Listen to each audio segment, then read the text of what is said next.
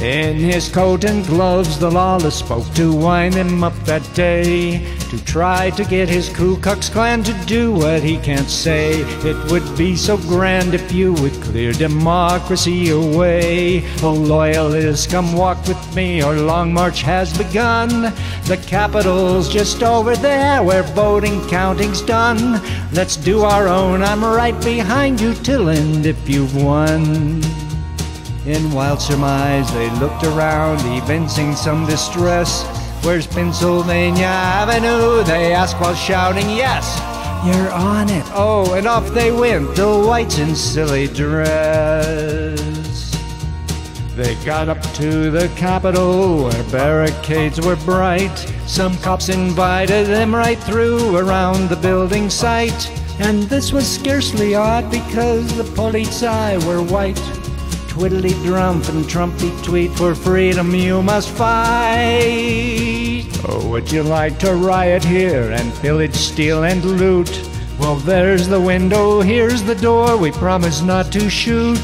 Except for once to make it seem like we put in the boot. Tweedledum and Tweedledee, it's time to execute.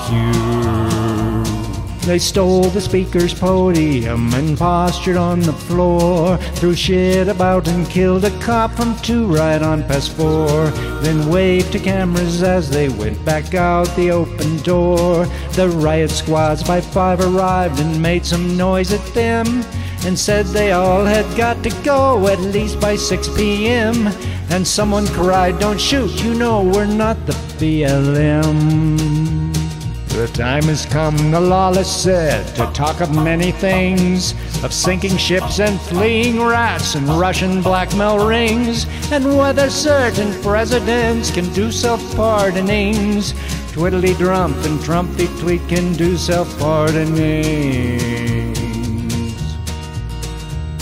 He told them that he loved them, then he kindly sent them home, and told them they were special there beneath the stately dome. Then he said they'd be arrested wherever they might roam. So on his watch Republicans are in a parlous state.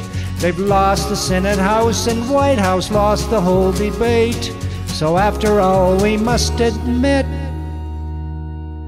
he made America great.